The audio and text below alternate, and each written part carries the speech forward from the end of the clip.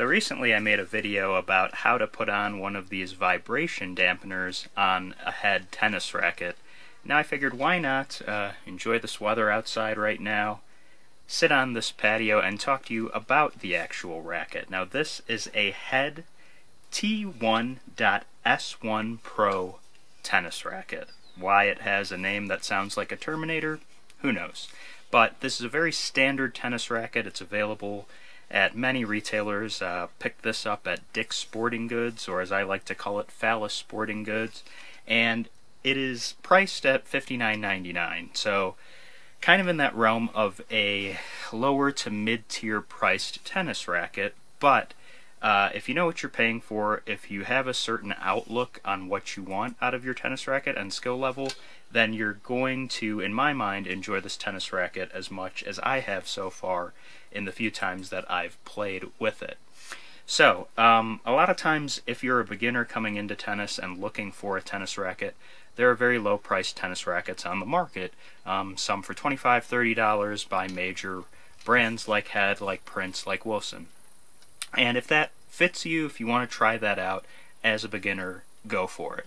But of course, like any other sport, like golf, tennis is the same way. Your equipment really matters as to your actual skill level with the game and how well things will go for you.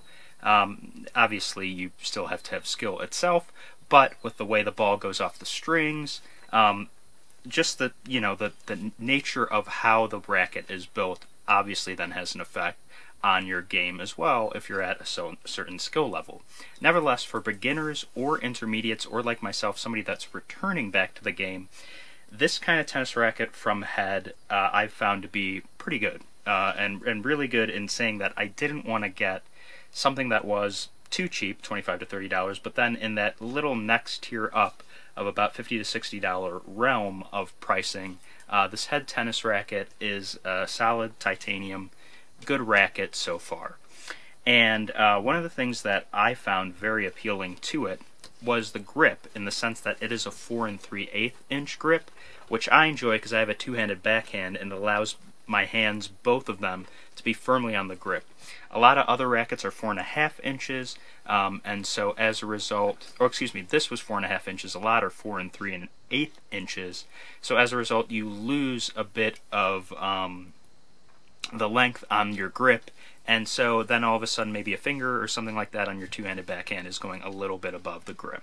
Just depends again on your choices and how you do your ground strokes. If you might have a one-handed backhand and it might be meaningless to you on the grip. Again, it all comes back to your comfort.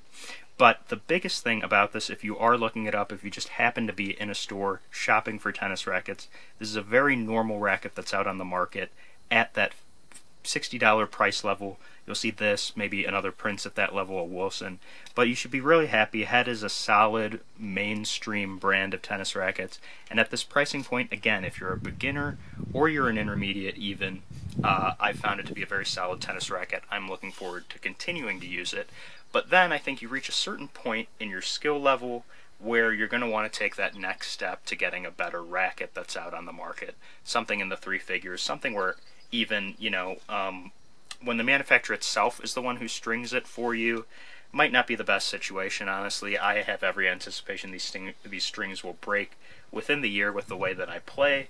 But again, it's a perfectly fine tennis racket, again, for beginners or intermediates in starting up, getting the feel for how to play tennis, and enjoying it. I'm looking forward, and my plan was to just get this, get back out there and play consistently, and then I was planning on passing along this racket to my partner. She is terrible at tennis, does not play that much, but will be happy to have just a racket around, so that when we do play, it'll be the usual of her just running me around the court with her terrible tennis that is spraying balls everywhere. But then by that point, I could probably review a new tennis racket at a higher level, maybe by Head, but maybe by some of these more advanced, I don't know, the Ferraris of tennis rackets, types of companies that are out there. We'll see.